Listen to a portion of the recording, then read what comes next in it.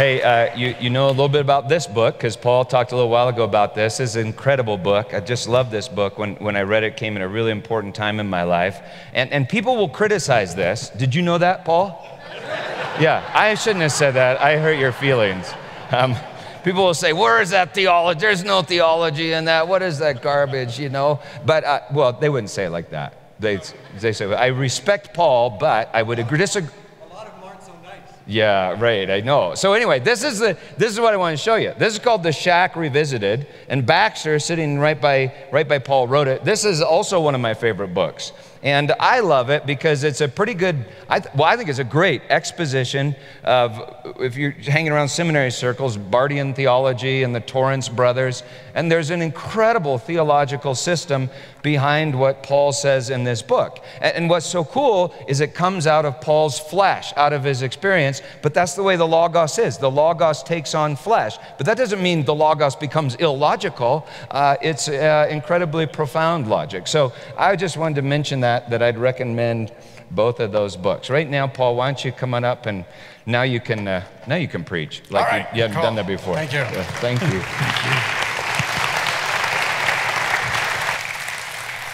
Just so you understand, here's another one. Did we get the green Subaru with the Utah plates taken care of?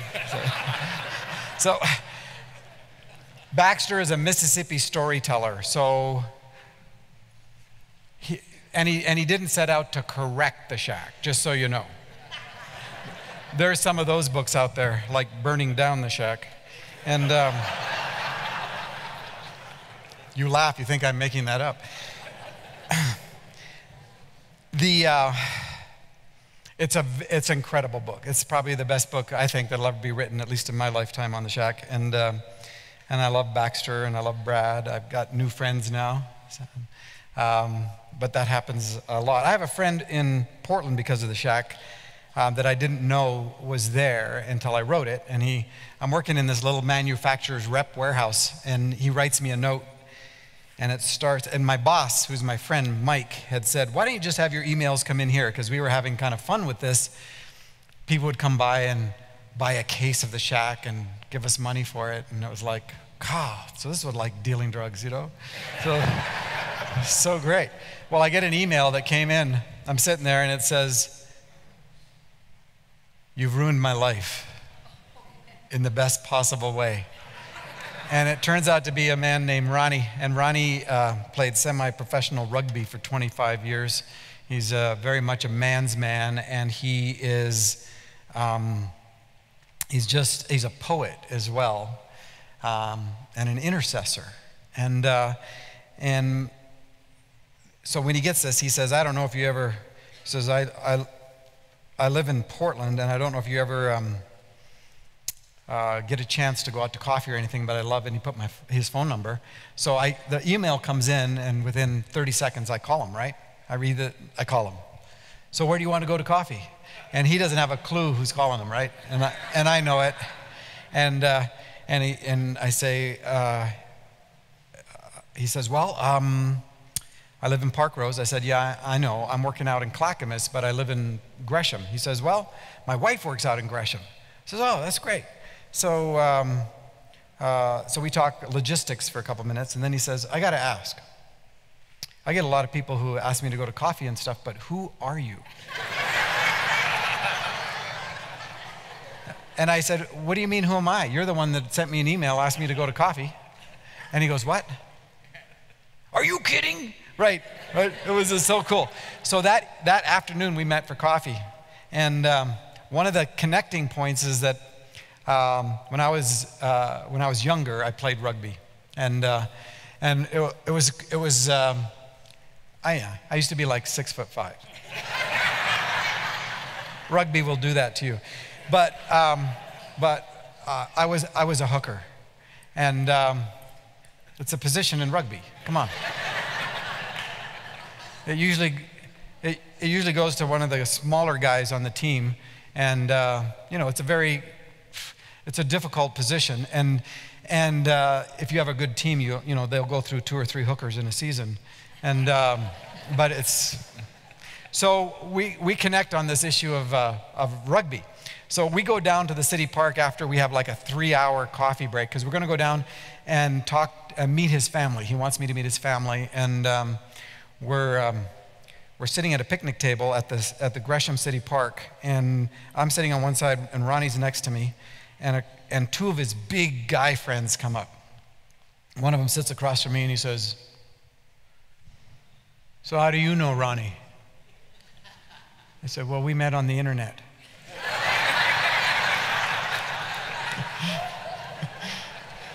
And Ronnie's laying down on the ground. He's laughing so hard, right? After that, I was always introduced. This is Paul. He's Ronnie's Canadian hooker he met on the internet.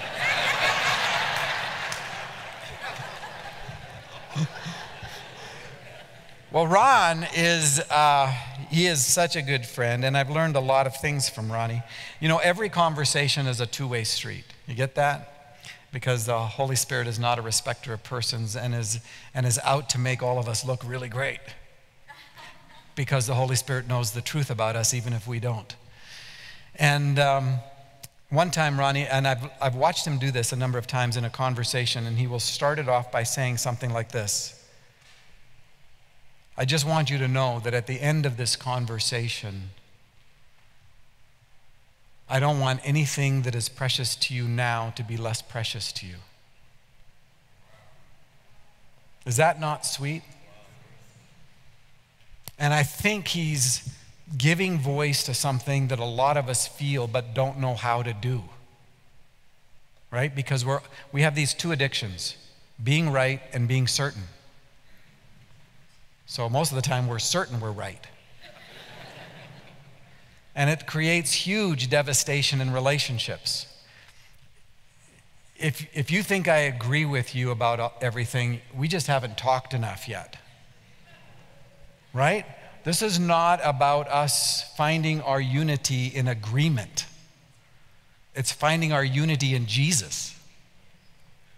And we're all in different ways, growing in different kinds of things. Different things are important to us. Different things matter to us. And the temptation is to establish a sense of certainty rather than understand that we are in the flow of mystery.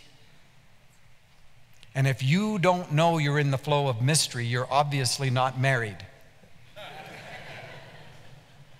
When you enter marriage, you enter a mystery, especially if you're a guy, and you lose control. And so certainty and being right becomes an impediment. So I don't want anything that I talk to you about this morning to make anything that is precious to you now to be less precious to you. And the temptation in any kind of journey is to establish a new sense of certainty. And you see it all around us. I grew up in the church. We're all about finding a way to divide. There's a reason there are 44,000 denominations. We are experts at dividing. I found out last night that I'm a Christian Platonist. I'm not sure what that means and if I'm doing it right, but now I got to think about all the things that I got to figure out to make sure I'm doing it right.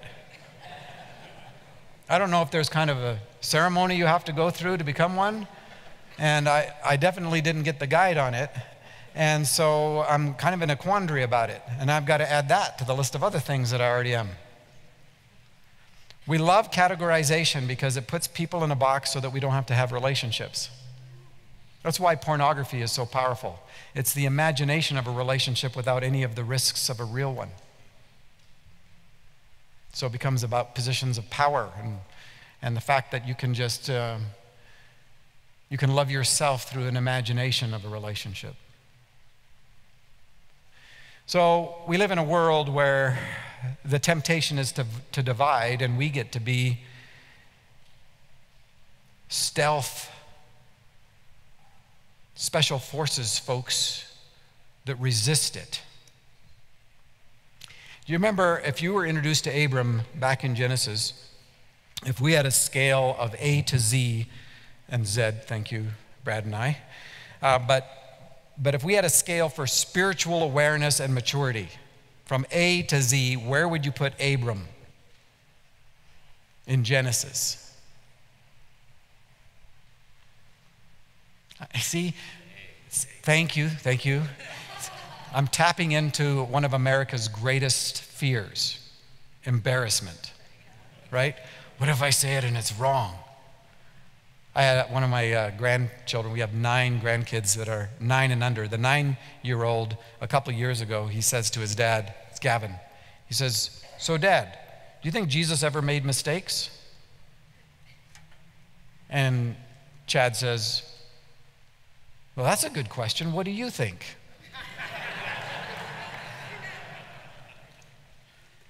If you think that comes from Brad, you haven't read the Gospels. Jesus is constantly responding to questions with questions because questions are an invitation to relationship, not just the establishment of certainty. So Chad says, so Gavin, what do you think? Gavin thinks about it and he says, yeah, I think Jesus made mistakes. I mean, how else would he learn anything?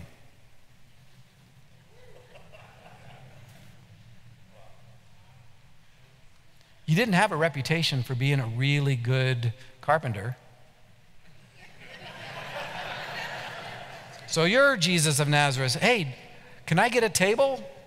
Because he makes perfect tables. They're always level. Right? And he never told stories about carpenters. Wonder why.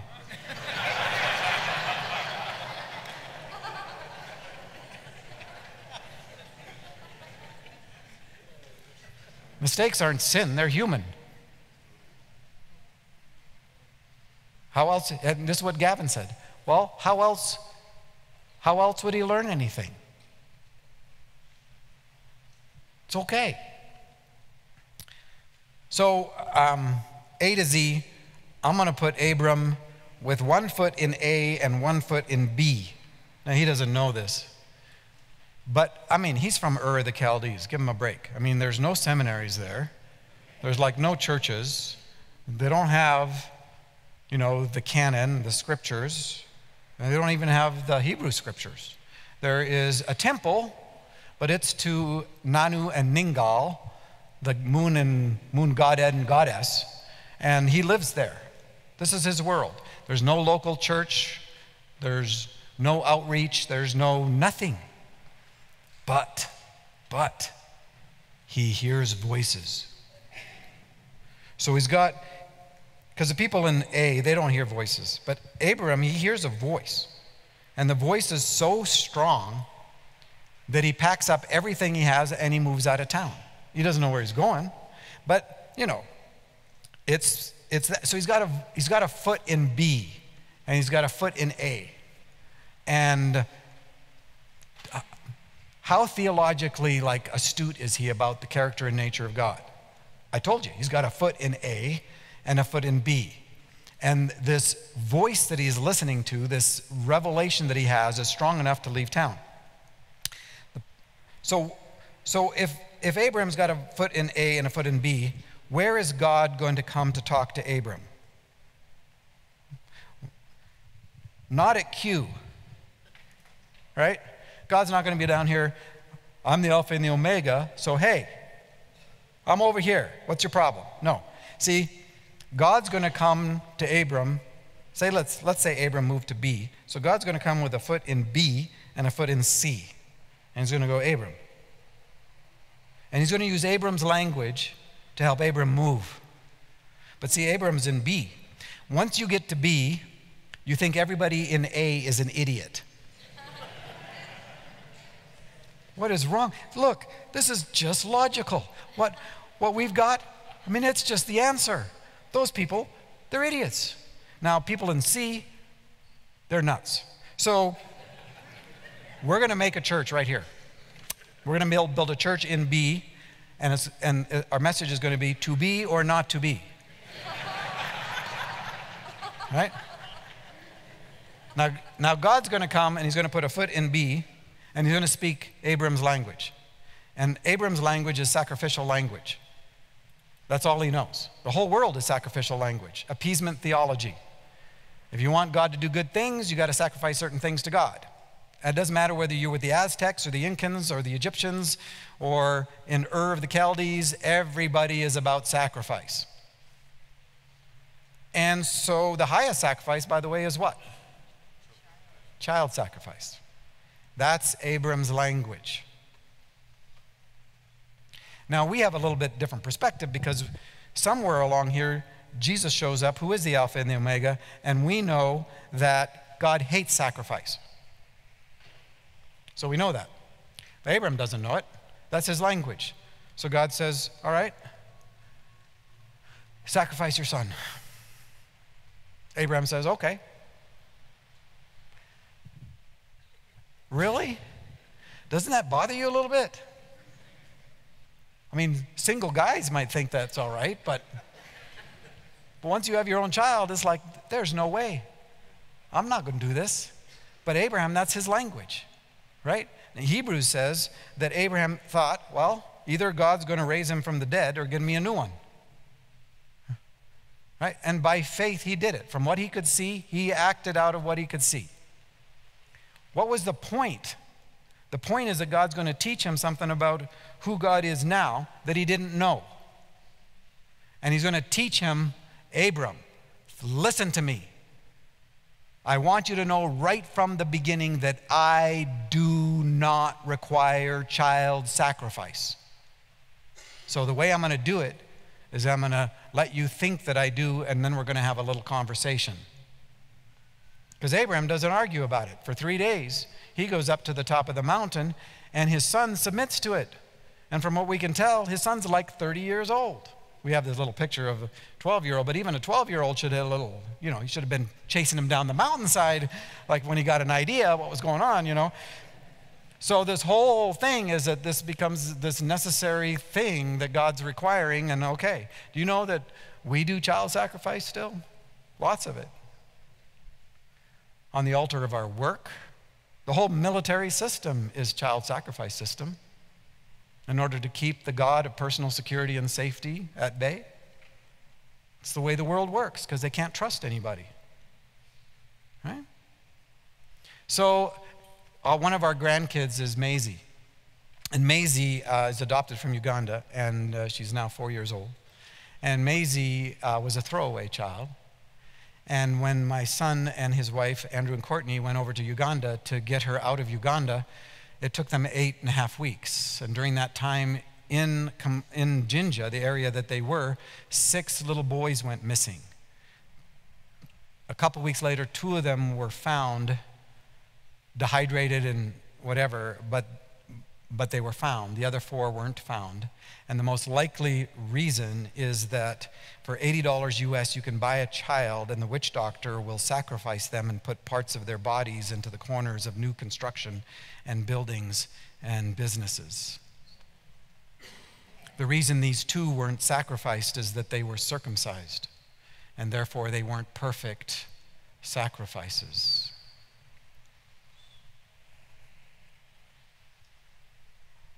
Sacrifice. Magic.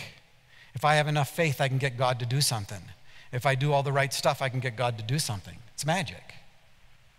Twist God's arm because he's not for us to begin with, so we have to convince him that he should be. And if we can pay the right thing, then we can get him to do the right thing. Craziness. But God says, come on. This is the passage that shattered the children of missionary kids.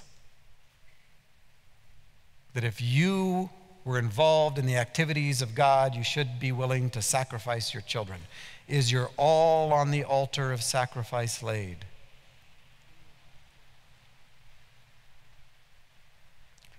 Abram.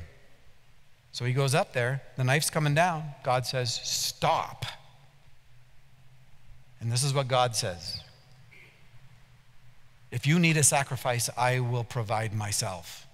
Let me tell you a new name for me, Jehovah Jireh. First time it's used, the God who provides. Now, Abraham's still stuck in his sacrificial system, so God gives him a goat. Okay. And it's later. Again, a lot of times we are in a movement, in a flow of the transformation of our own thinking.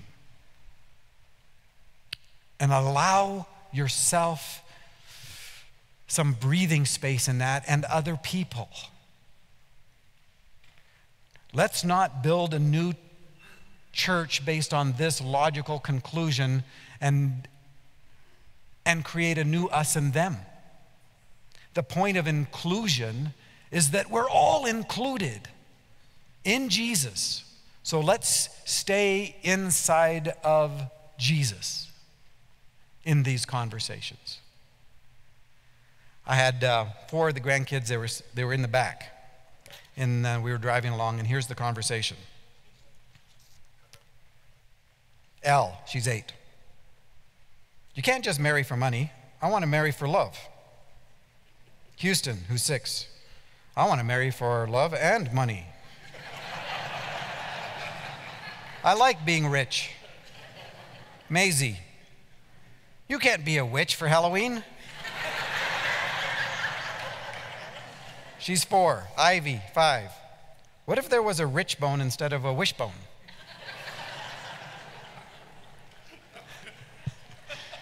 Change the context. You have 4 people who've been inside their church for 50 years. You can't just marry for money. Yay, I want to marry for love. I want to marry for love and money. I like being rich. You can't be a witch for Halloween. What if there was a rich bone instead of a wishbone? I mean, it's just like, here we got 4 denominations starting.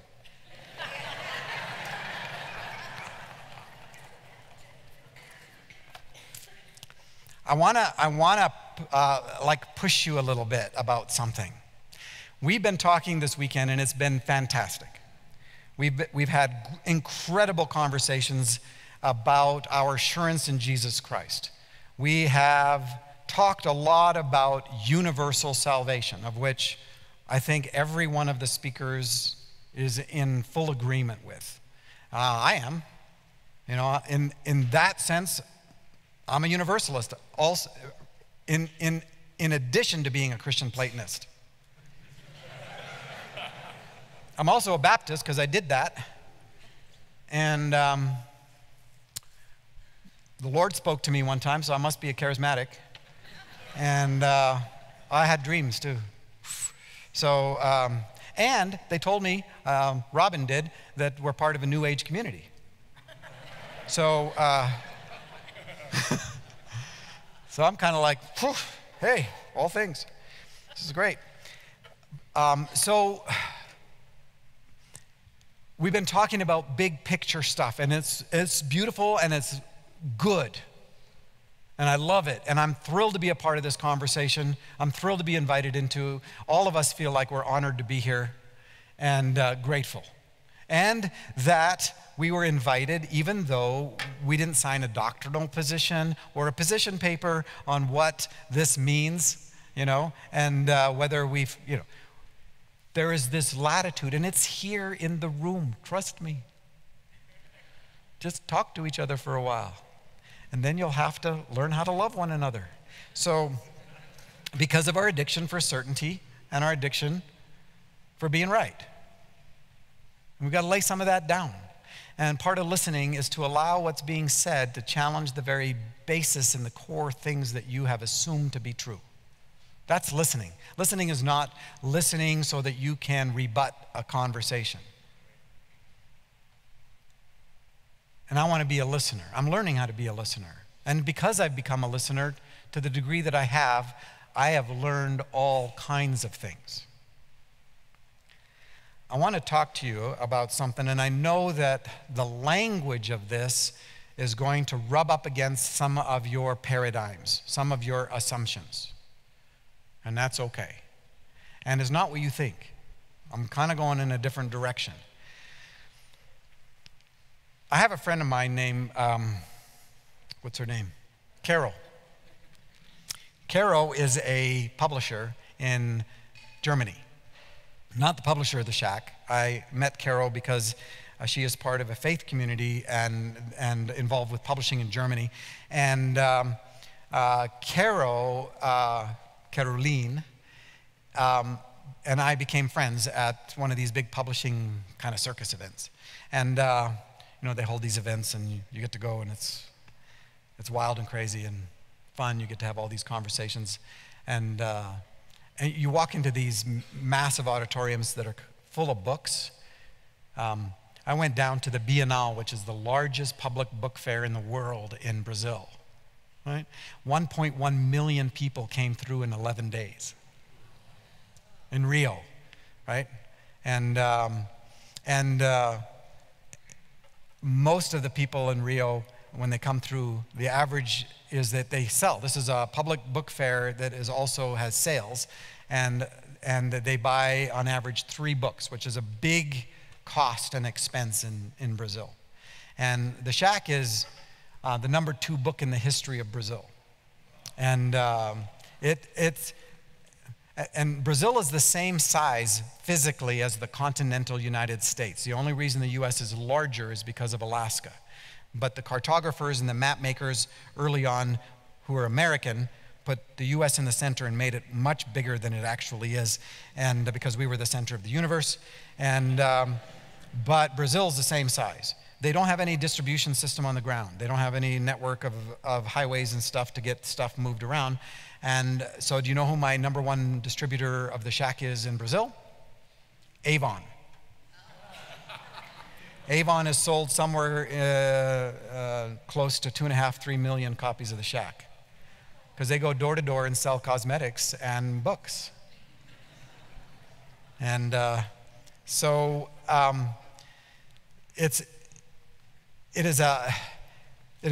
a beautiful thing to be part of a different cultural experience in terms of finding that your language resonated with the community down there.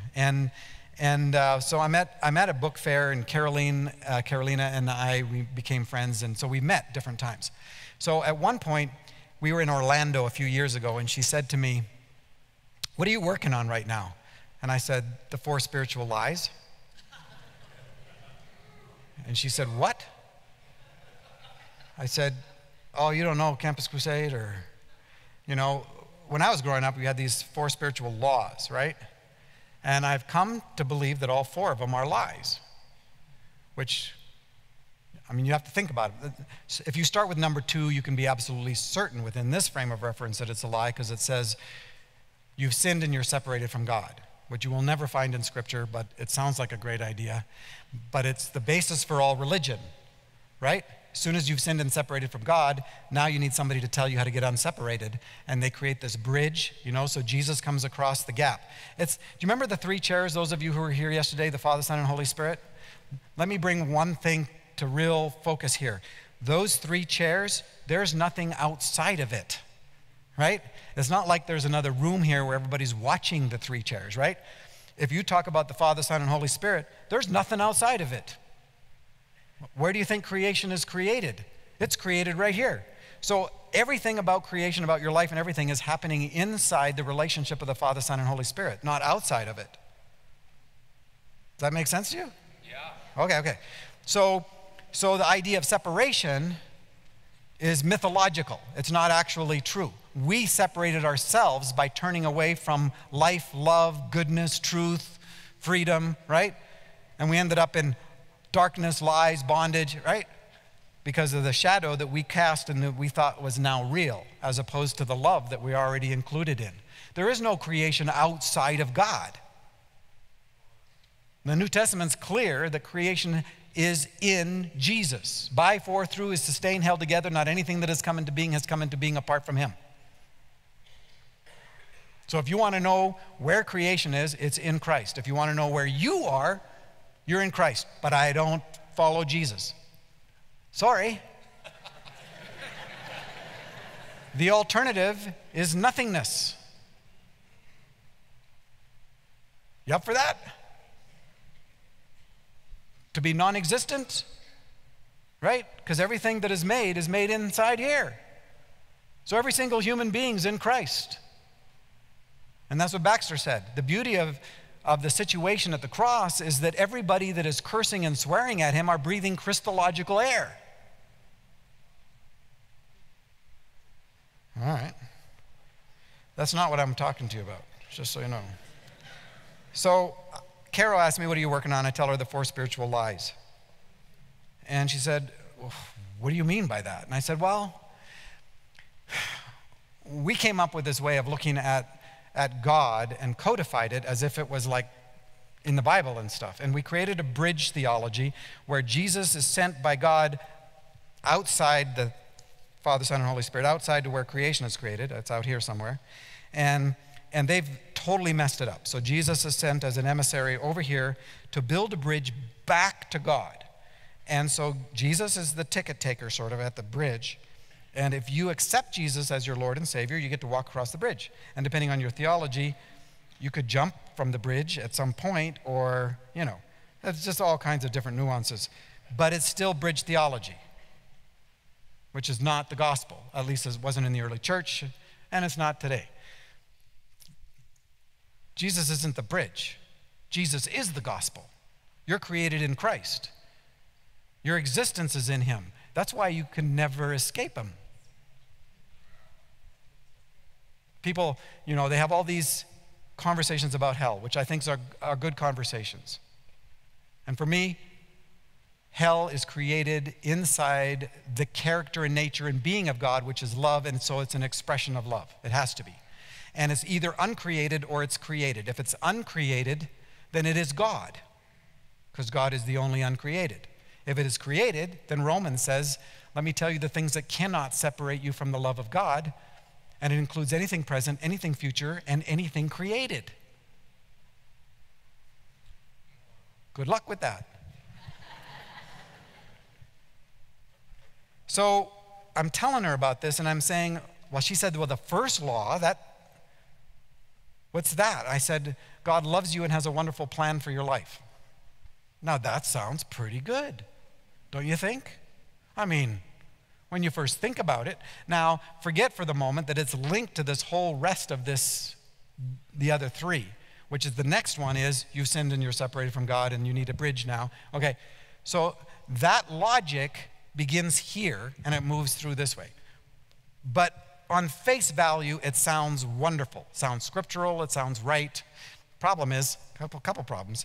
One is, it seems like he loves you and has a wonderful plan for your life yeah, he's got this wonderful plan. Now, I grew up where we were taught that there is the perfect will of God and the permissive will of God. I don't know if any of you came up with that kind of stuff, but I did. So the perfect will of God was like what God wants to do with your life, and if you screw it up, you're going to end up with, shoot, he can't be a missionary now. We're going to have to make him something. What? We'll figure something out for him. Yeah, maybe a pastor. So, right? And I'm growing up in a world where I'm not allowed to ask questions, and I'm going like, can I ask how many sins it takes to screw up a perfect will of God? I'm thinking kind of 1.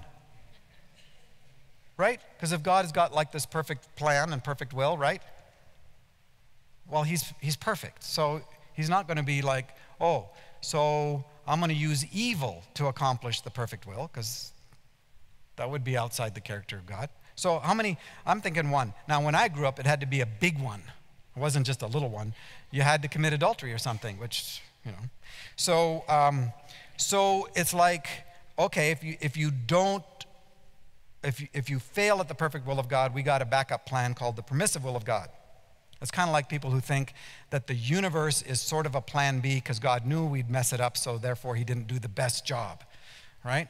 Which is bizarre. Of all the infinite ways that God could have created, this is the best. Which tells you that there was no way to create this high order of being who had the capacity to say no without them saying no.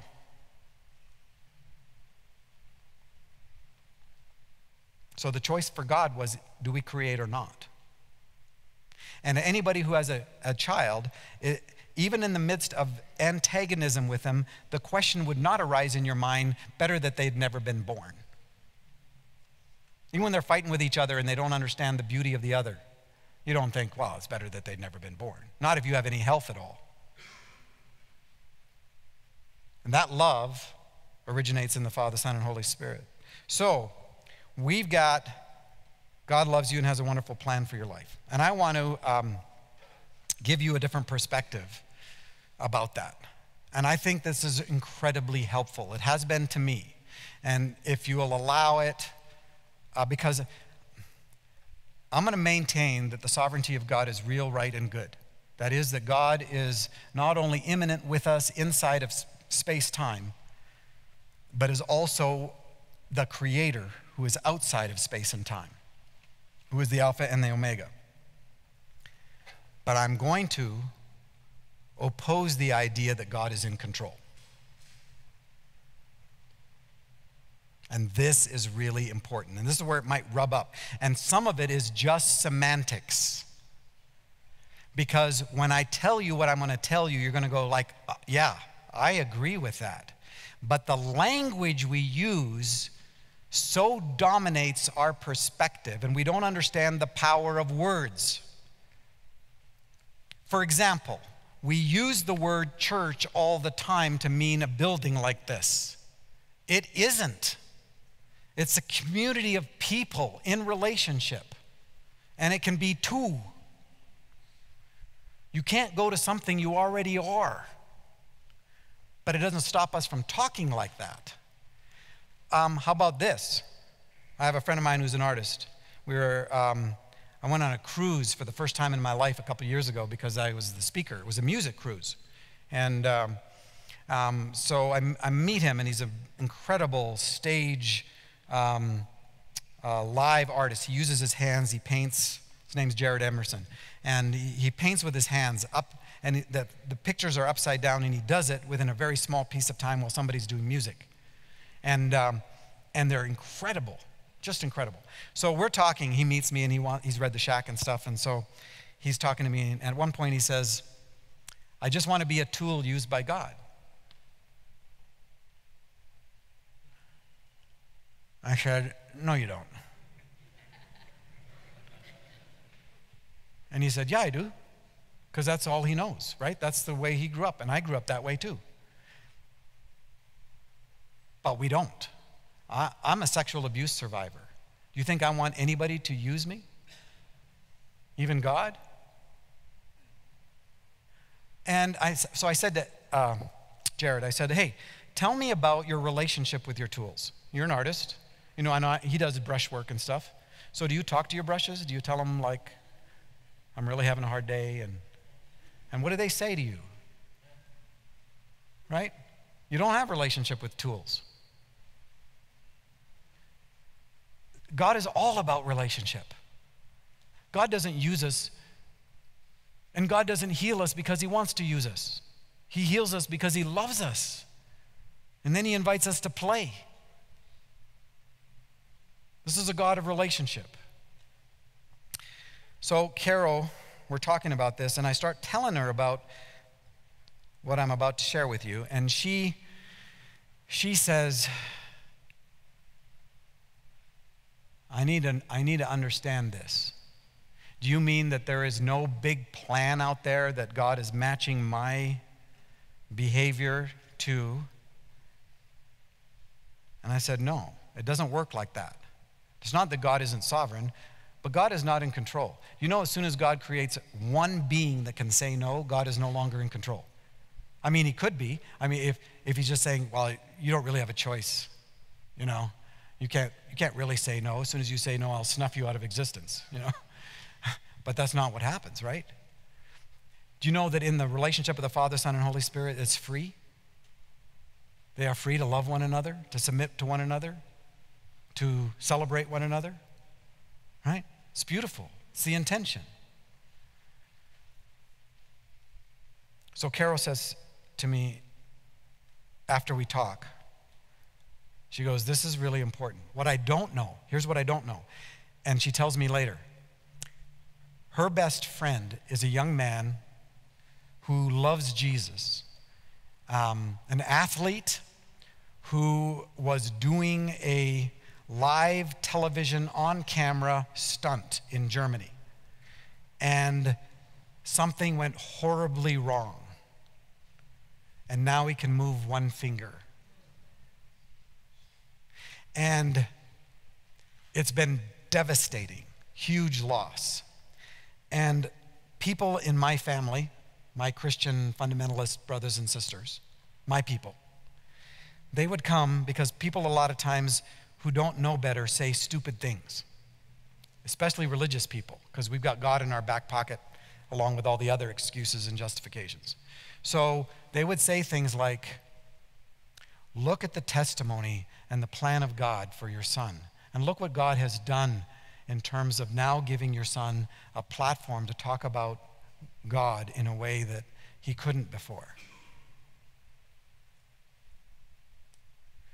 And this young man's mother had a crisis of faith because the idea is God broke my son's body so that he could get some attention. That this is the will of God, that this is the plan of God.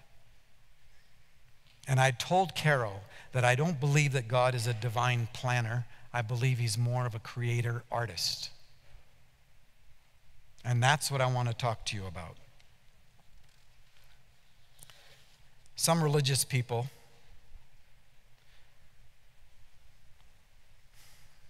some of my people, and I'm right in the middle of this. I've done this.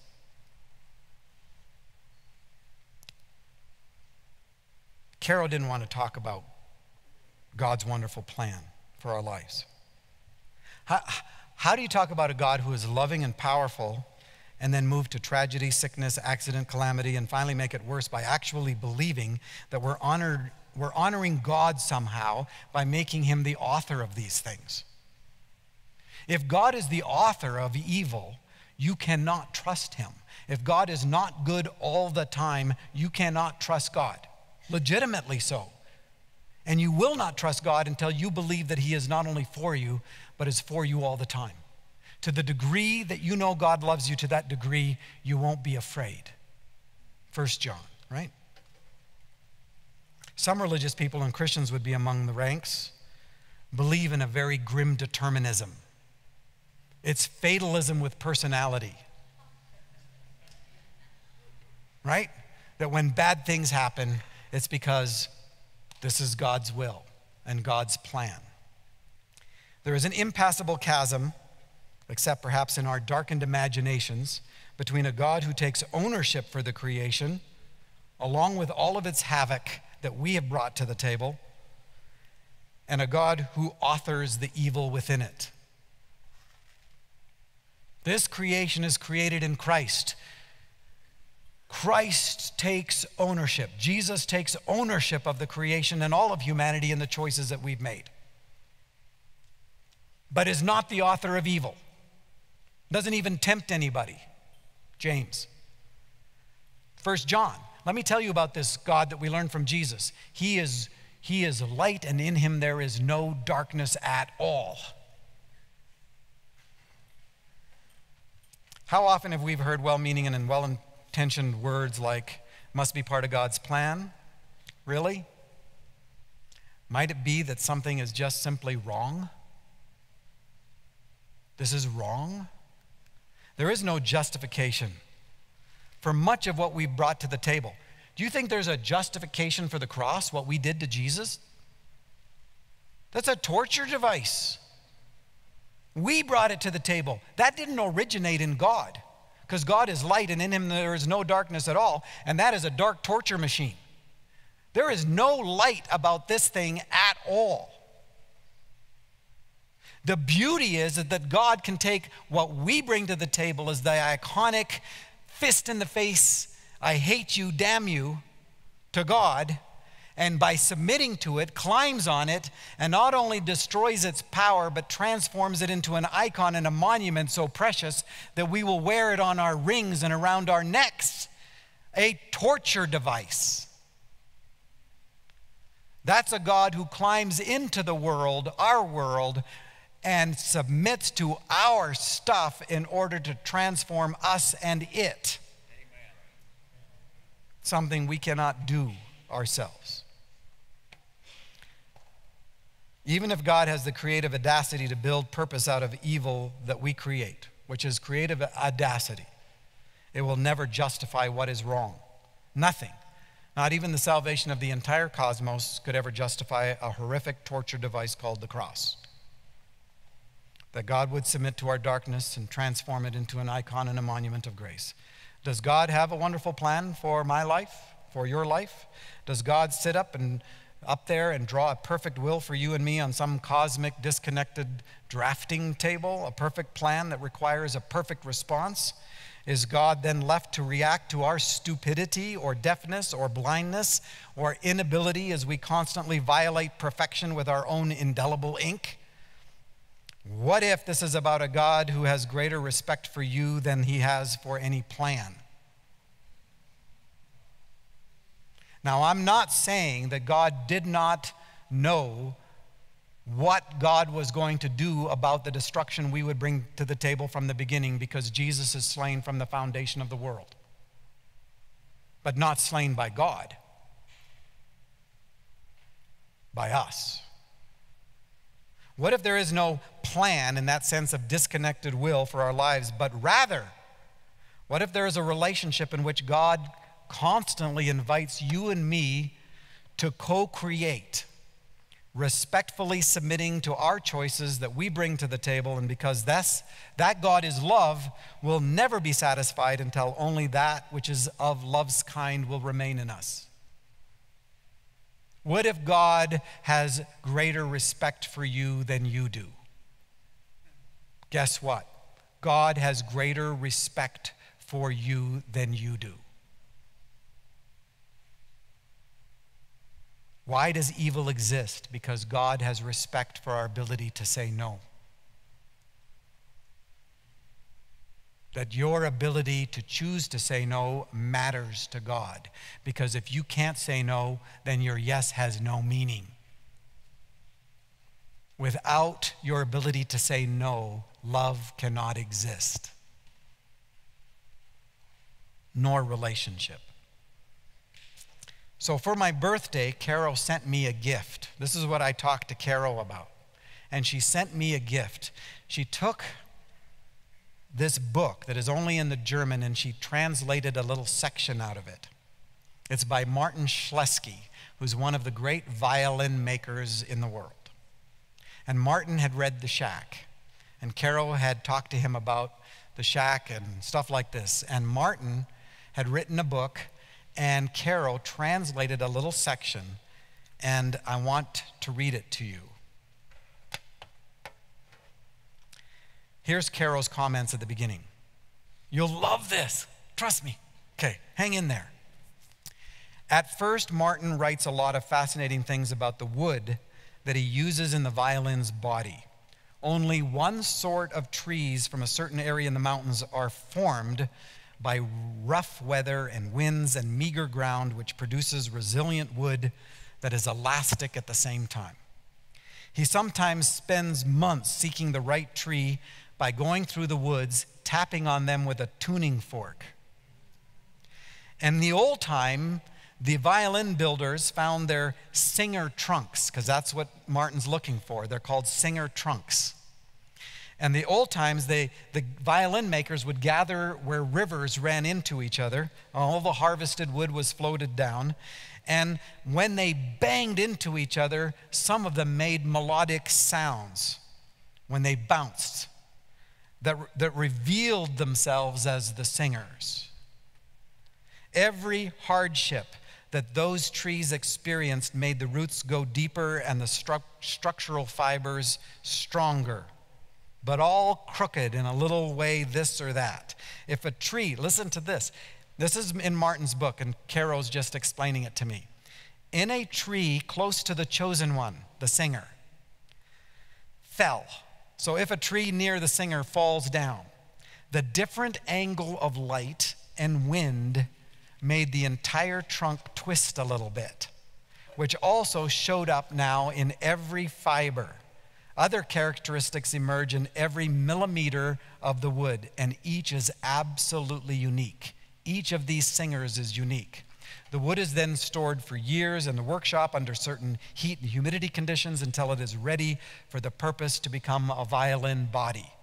Now the violin builder starts cutting the body's bulge, the curvature out of it that is uniquely crucial for giving the violin its own unique voice. That's the end of Caro's comments.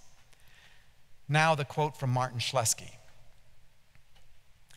It would be cheap to force one's perception on the wood. The art of seeing what the fiber requires is the work of the artist. Someone fixated on the ideal or right shape will only follow his laws. The artist, who also knows about the laws of acoustics, sees something else. He honors what is crooked and what has become in the fibers, and knows that these must not be cut in the wrong places. Only then is this evolution, this transformation a spiritual one, where inner wisdom and knowledge of the wood and its needs are uppermost, and not blind perception to form. The perfectionist is content with fulfilling the law. The artist fulfills the sound.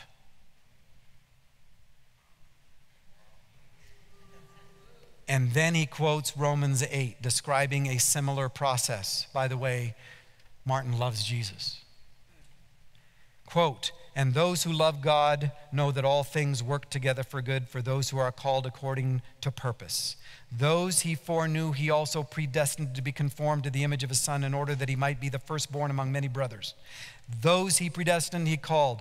Those he called, he justified. Those he justified, he also glorified. Quote, it's really quite similar to working out the violin's bulge or curvature. The wood is carefully chosen, called. A good violin builder respects the texture of the wood, and under his fingers he feels the character, the solidity, the density. This shows him both the possibilities and the limits of the wood.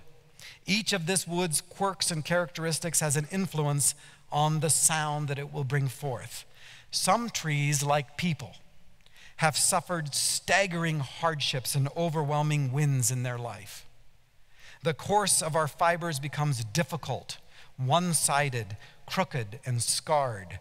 But like the wood, we reveal our true selves during the small and great ordeals of our lives. These knock on our life and thus make our fibers, our inner structure, audible. If I, as a violin maker, writes Martin, am willing to work with the kind of fiber I get and start creating with what has already become and what is difficult and crooked, how much more will God do this? God's wisdom knows what is necessary to build a unique sound from our unique texture, our fiber, and our sometimes difficult histories. This is what is meant by called, justified, and glorified in the text. I will only become a master artist creator when I am willing to work with a despite this particular flaw, this odd structure, this damage. I will give this wood its voice. I will make it sing. While I'm working on a curvature on the bulge, I sometimes feel the planer, take a different approach. This shows me here I have to leave the idea of the curve that I had in mind. It may not be pretty, but necessary. Everything that has happened to this wood requires asymmetry. If the fibers were lines definable by math, one could construct an ideal curve, an ideal form already defined before the work even begins. But fiber courses are not perfect, not ideal, and thus the making of a violin body is not a construction site. It is an act of creation. Listen to me. It's an act of creation because it is not the wood that yields to the master. It is the master who yields to the wood.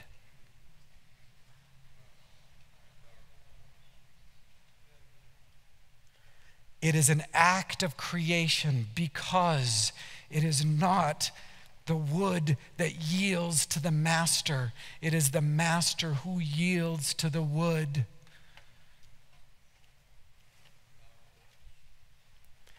The artist has to ask himself what he has on hand. How did this wood grow? What can it become? The intent of the process of creation allows for promised possibilities to unfold. This cannot happen through a rigid plan. Everything depends on the esteem and the wisdom of the master for the creation. For our view of life, it is a great difference if we see the world as a creation or a construction.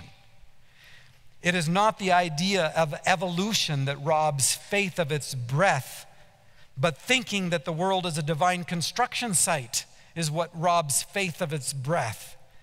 This is the difference between a plan and a promise, between subordination and a dialogue, between religion and faith. An almighty engineer subdues the material. Faith in God then means to submit to God. Building violins has taught me otherwise. Creating relates to both what is given and to what has already become. Faith means to trust in the indwelling wisdom of the Creator and the promised possibilities. This is proven in the process itself. The wood finds its own voice in being born again. When I feel the fibers through the roughness of my planer, it is like a dialogue with the wood. Only while I'm working on it do I get clarity of how that curve should be. The wood has its say in this joint creation. A construction is a forcing of a predetermined ideal on the material. Everything has to yield to that idea. Now we're at the heart of legalism, where life is coated in and subdued by unrelenting ideal conceptions. We have arrived at the curse of religion. The justification of man, as it says in Romans, first and foremost means that there is a wisdom at work that does justice to life. The real fibers of our life, our histories, what we've gone through are respected, and they're given a voice. It is an act of love that embraces the imperfect and sees its worth. It is an act of love. Love sees all the beauty, joy, desire, hope, the possibilities of the soul, but it also sees all the weaknesses, the disappointments, the sadness, and the pain, the crooked fibers. God's wisdom gets involved in a dialogue in which we have a natural say. Our life is not a construction.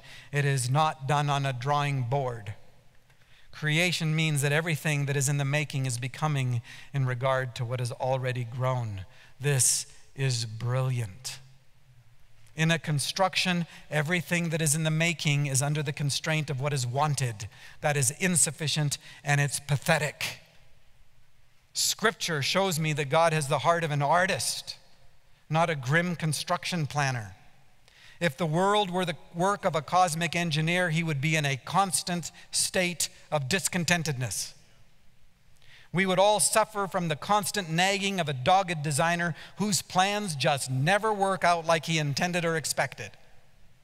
Reality could never live up to his spotless, perfect creation plans, construction plans. But a true creator knows he not only has to shape, but also endorse and allow. Wisdom allows things to grow and unfold. It is fascinating to view the whole world as a composition, a painting or a sculpture, or scenes from a great work of art. Works of art can be beautiful and they can be odd. I am certain that God, having the heart of an artist, has no intention to force reality to obey him at all costs. Wisdom does not know grim determination. The thought of seeing every person as a work of art in progress, an ever-changing and unique expression of God, changes our whole view of the world and ourselves. Suddenly, we can see the odd, authentic, fascinating, enjoyable, staggering interplay of what is created and what has become of it. What was put into this person and what has grown out of it, and what is in the making. we could see people as forms of expressions of a great artist, expressions that yearn to be seen, read, and heard. Do you know what this is saying? That is saying that God wastes nothing, not even all the damage that I perpetrated. He doesn't justify it. There are things that my choices meant that I lost. There are realities in my relationship with Kim that I lost. And God gathered up all the bits and pieces, all of my experiences and the winds that had ravaged my heart. And with kindness and knowing me, begins to work out this work of art that will have a sound unlike any other sound in the cosmos. You're made for that. And this is a God who submits to you and to what you brought to the table as well as what other people did. Every time a baby is born, God submits to the will of two people for whatever motivation, evil or otherwise, and joins with them to place in this person eternal existence. And submits to their genetic code what they have brought to the table, which is histories of parents and grandparents and great-great-parents, grandparents, and people who have done damage in the world, and pesticides and the ravages of this culture. And out of that comes a child sometimes that is mangled by the choices of humanity, but never by the love of God or the intent of God or the goodness of God. This is an artist who respects the creation and what you've brought to it, and then will co-create with you. I have a friend, Rob Parsons. I got a couple things and I'm done. My friend Rob Parsons, he published a book called Wisdom House in the UK. Here is an excerpt that bears on this conversation. It isn't just seeming physical disadvantages that can turn into a strength, but life experiences also, even ones that others would naturally run from. Some years ago, a friend of mine attended a lecture on stem cell research at Oxford given by a world-famous geneticist. During the question time, the scientist was asked whether in the future it would be possible to clone Beethoven. His answer was a brilliant, is Rob here? A brilliant yes and no. Yes, if you could extract the DNA from the bones of his coffin, you could create a human being who would be an identical twin to Beethoven. Yes, you could probably teach this twin to play the piano in a reasonably high level. But no. You see, Beethoven's father, who was also his music tutor, was a violent alcoholic. The young Beethoven was very close to his mother, who died when he was a teenager, and he became responsible to raising his two brothers as his father lapsed deeper into his alcoholism. He lost his first and only true love. He lived in poverty, weighed down with debts. He suffered from manic depression, and like his father, he turned to alcohol. Then, just as Beethoven began to have some interest in his compositions, he began to lose his hearing. The culmination of all of this experience, the tumultuous feelings of rage, love, despair, and passion were poured into his most famously pounding 6 symphonies, numbers 3 to 8, which we now revere as classical Beethoven. More accomplished musicians may now play or conduct his works, but they will never capture his greatness, because that quality was born out of his expressions of his own life experience of being true to himself. And finally, from George MacDonald, writing in 1868, one of his novels. The scene is Robert Falconer's righteous grandmother has burned his violin, his fiddle, the one that had been his father's and his grandfather's. and she burned it lest it would lead Robert astray. Here's the quote from George MacDonald. But though the loss of Miss St. John and the piano was the last blow, his sorrow did not rest there, but returned to brood over his bonny leddy, that his violin. She was scattered to the winds. His grandmother had burned it up. Would any of her ashes ever arise in the corn and moan in the ripening wind of autumn? Might not some atoms of the bonny leddy creep into the pines on the hill,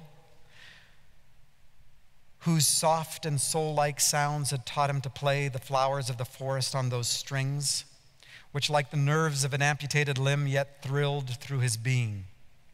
Or might not some particle find its way by winds and waters to sycamore forests of Italy and there creep up through the channels of its life to some finely rounded curve of a noble tree, on the side that ever looks sunward, and be chosen once again by the violin hunter to be wrought into a new and fame-gathering instrument?